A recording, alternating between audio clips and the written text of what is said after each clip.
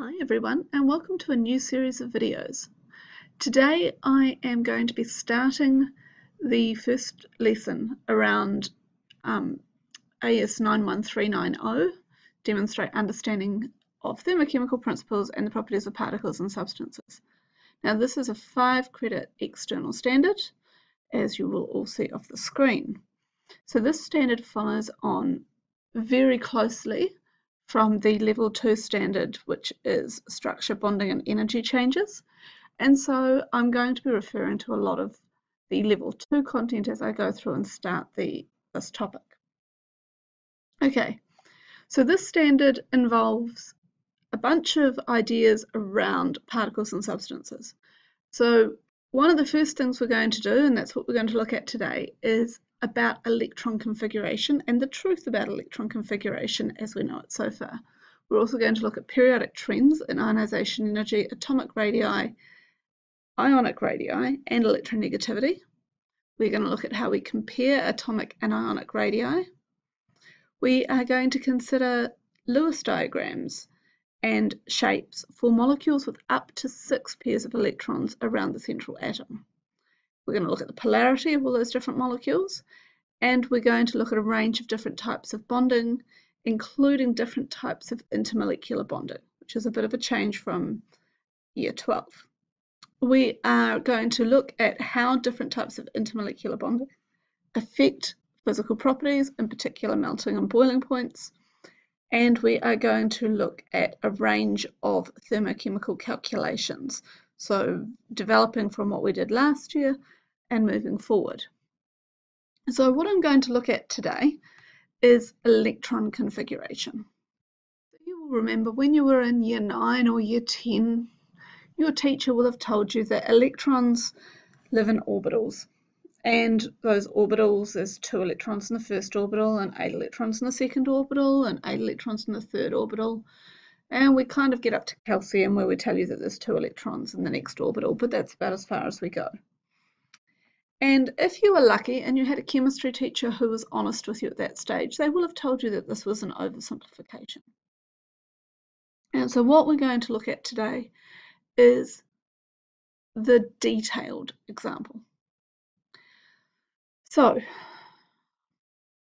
this is the current state of knowledge regarding electron configuration.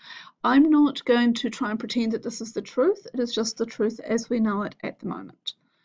And so what we know at the moment is that we find electrons in orbitals. We can call them orbitals, we can call them energy levels. They are not the picture that you've probably had in your head for the last 5 years of electrons zooming around and around and around a nucleus like planets orbiting the sun. Okay, these orbitals or energy levels or shells, I've heard all those terms used and they are all fine, are regions of probability. Okay, they are not a particular track that an electron is going to follow, but it is a region of probability where you will be most likely to find that electron. Now, energy levels increase the further the orbitals are from the nucleus. Now, different orbitals or suborbitals have different shapes. So we have energy levels, which is probably what you think of as orbitals to an extent.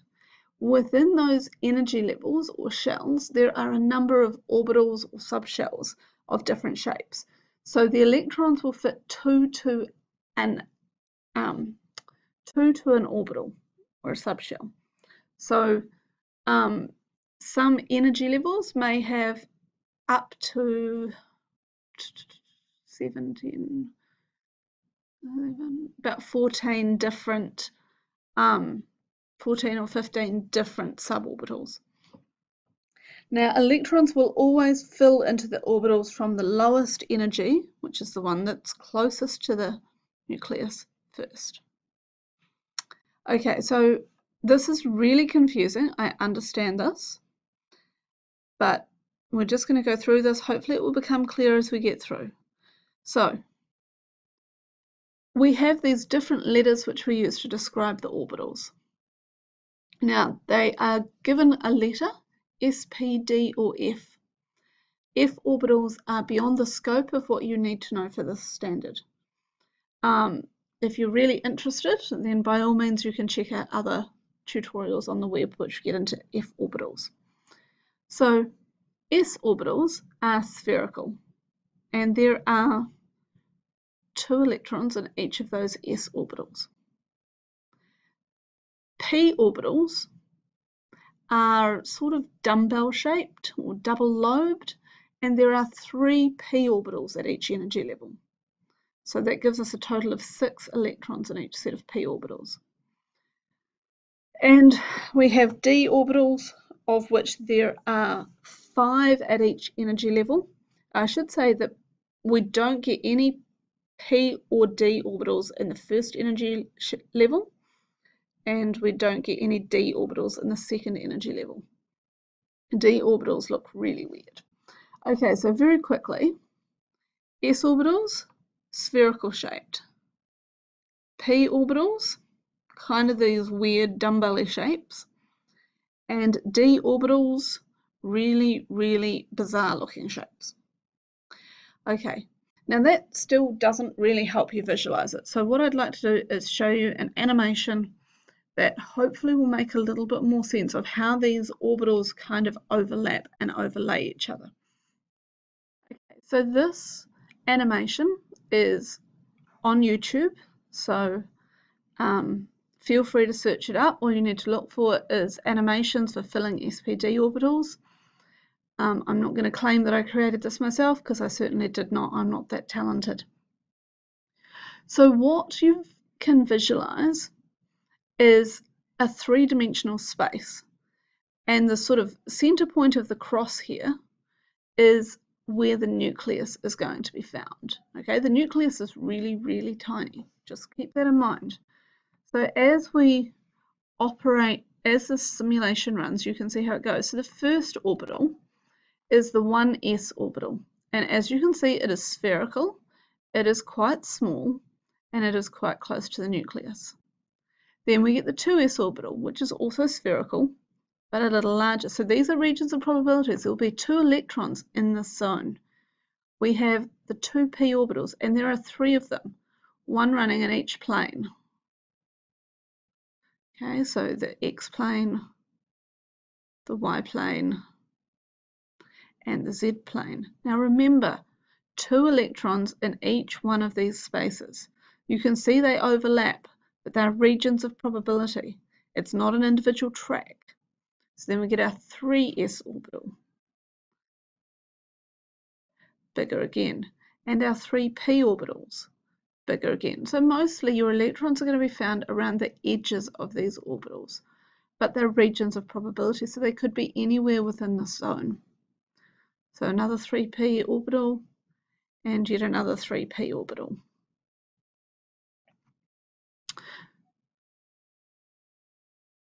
Then we have our 4s orbital. You can see now it's really starting to get quite large. Now, the funny thing is, after our 3s orbital, 4s orbital, we get to the 3d, and that's where we get these really bizarre and ugly looking shapes. But what I want you to see is that they are bigger, always further away from the nucleus. These weird shapes, they interlock, they overlap, but they all occupy a slightly different space. That's the most important thing. They occupy slightly different spaces. So these 2 electrons could be anywhere within this given zone. Okay. After the 3d orbitals, we then can stick 4p orbitals and 5s orbitals and so on and so forth. And it just goes on and on and on. But the most important thing, and what I really want you to see here, is that the bigger the number, the further away from the nucleus it becomes.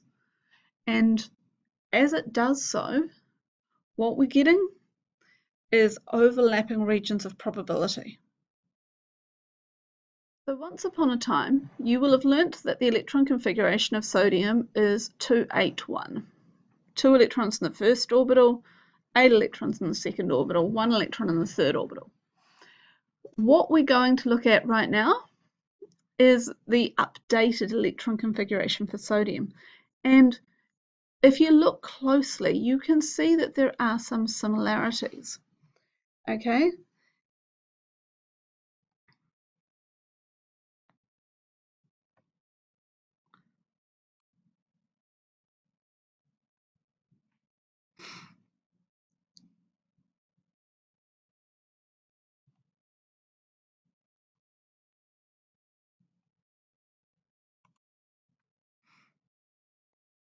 Okay, so if you look here, what you can see is that the electron configuration for sodium starts off with 1s2. What that means is that in the first shell, there is an s orbital, and that s orbital contains 2 electrons. This is just the same as your 2 electrons in your first orbital, okay? You can then see that we have 2s2 and 2p6. That means in the second s orbital, second energy shell, s orbital, there are 2 electrons, and in the second energy shell, p orbitals, there are a total of 6 electrons. This is equivalent to the 8 part of your 281. Okay, so you've got your 1s2, that's your 2. Here, the 2s2 and the 2p6, they add up to a total of 8 electrons. That's your second energy shell. And finally, you have 3s1, which is the final electron. So there's 1 electron in the 3s orbital. It's in the third energy shell, it's an s orbital. So the notation looks complicated, but actually it's just an elaboration of what you already know. Now the periodic table is actually your greatest friend here. So if you think about the periodic table, a periodic table has these rows, which we call periods. Okay, there are 7 of them as you go down the periodic table, and these equate to the 7 energy shells of electron orbitals. And if we look at a periodic table, it's arranged in kind of chunks left to right, and each of these relates to an orbital type. Now let me show you what I mean. Okay, so if we look at the periodic table, the left-hand side is got chunks of 2s. And if we've got an atom on the left-hand side, then those s orbitals will be the outermost electrons. On the other side here, we have groups of 6, a chunk of 6 atoms. And these ones make up our p block. By that I mean that an atom that is in this part of the periodic table will have its outermost electrons in p orbitals. In the middle of the periodic table here, we have our d block orbitals, our transition metals. And that means that anything that's in there, its outermost electrons are going to be in d orbitals. Finally, down the bottom, which you do not need to worry about, are your Fs. Now you can also have a look, if you look over here, you can see these ones are actually labelled. So you can almost kind of think it through, I suppose. So we go hydrogen to helium, 1s. Then we go lithium, beryllium, boron, carbon, nitrogen, oxygen, fluorine, neon. They're at level 2 ones, so 2s and then 2p. Then sodium, magnesium, aluminium, silicon, phosphorus, sulfur, chlorine, argon, and going here. Then, up until now, you've only learnt to calcium, potassium and calcium.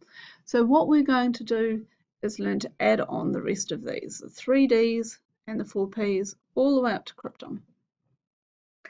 And that will be our next lesson. Thanks for your time, everyone, and I will see you next time.